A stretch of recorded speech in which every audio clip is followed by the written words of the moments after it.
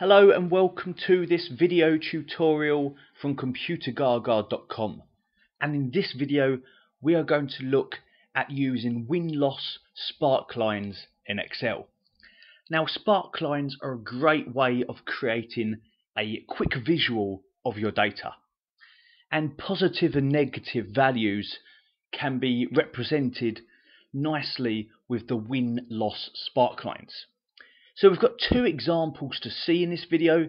Here's example number one, where we have some sales data for 6 products, and we're looking at the variance of those sales kind of week on week or month on month, or whatever you want to imagine this may be. Have sales increased or decreased compared to the previous month or week? Now, there's a few different ways of running these sparklines, but one of those ways would be to click in a cell. So if I click in cell G1 here, and I'll click insert at the top, and the sparklines are about 2/3 along that ribbon. We have the line, the column, and then the win-loss.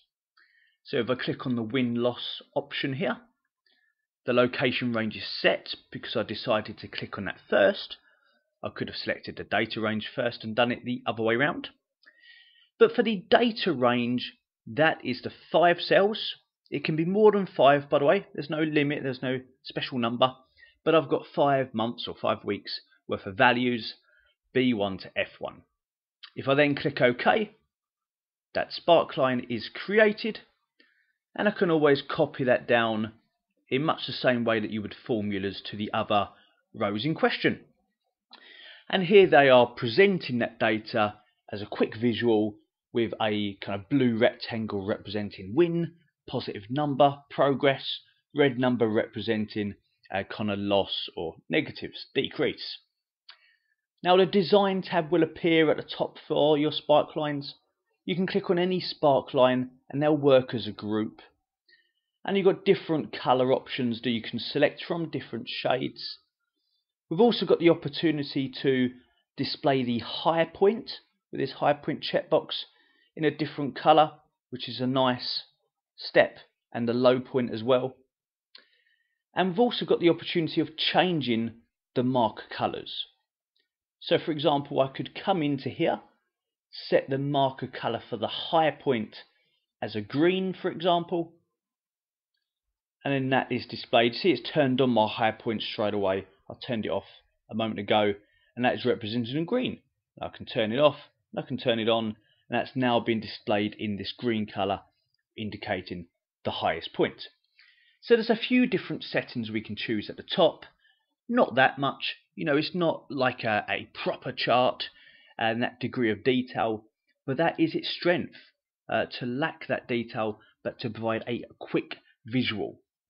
I'm going to turn off that high point now so that I can just see quickly the wins and losses being displayed.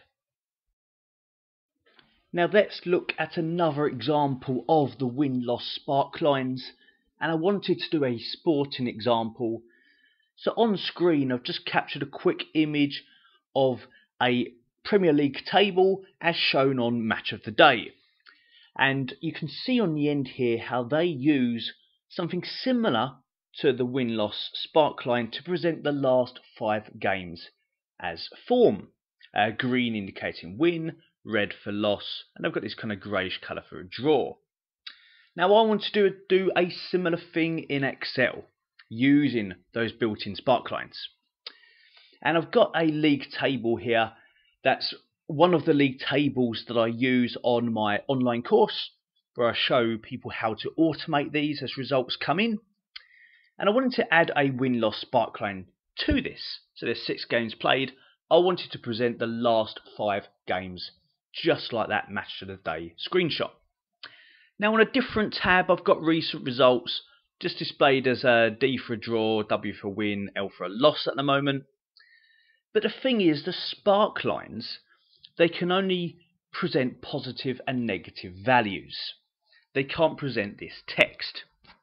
So what we're going to do first here is I want to quickly put in a simple nested if to show a positive number for a win, negative for a loss.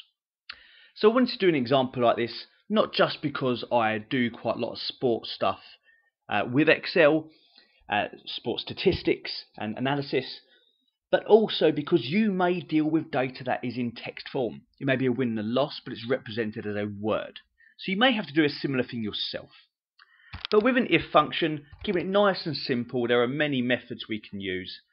I'm just going to test the very first cell here and ask if it's equal to a W.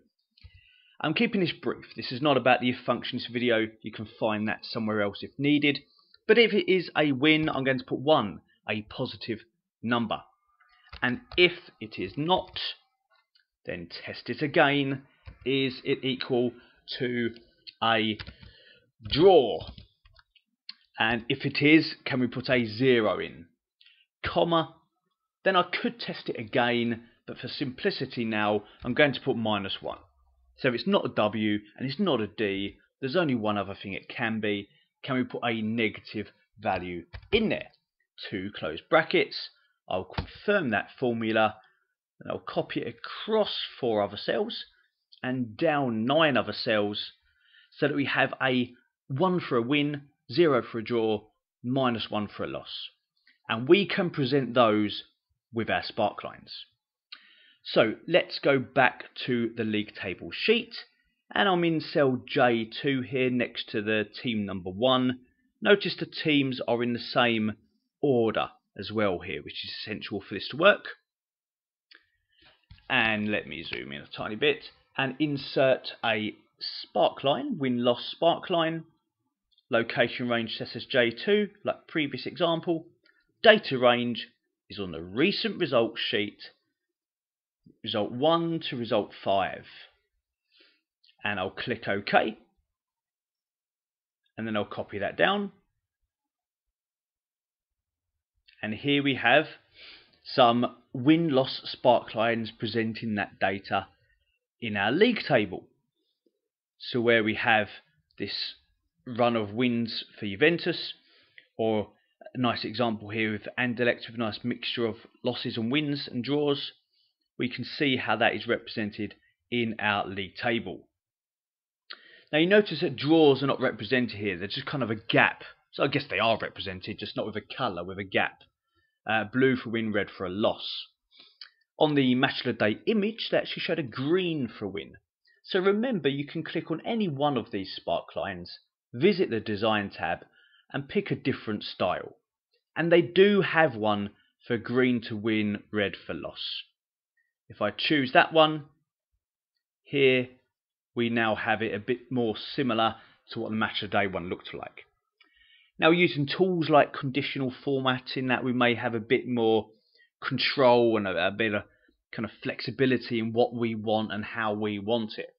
But this Sparklines feature is a nice quick visual that's very simple to create, working from those values on a spreadsheet.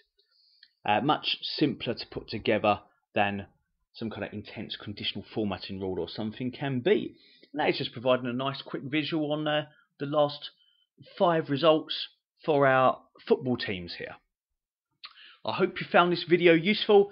Please check out some of our other video tutorials on our YouTube channel, and please come and check us out at Computergaga.com.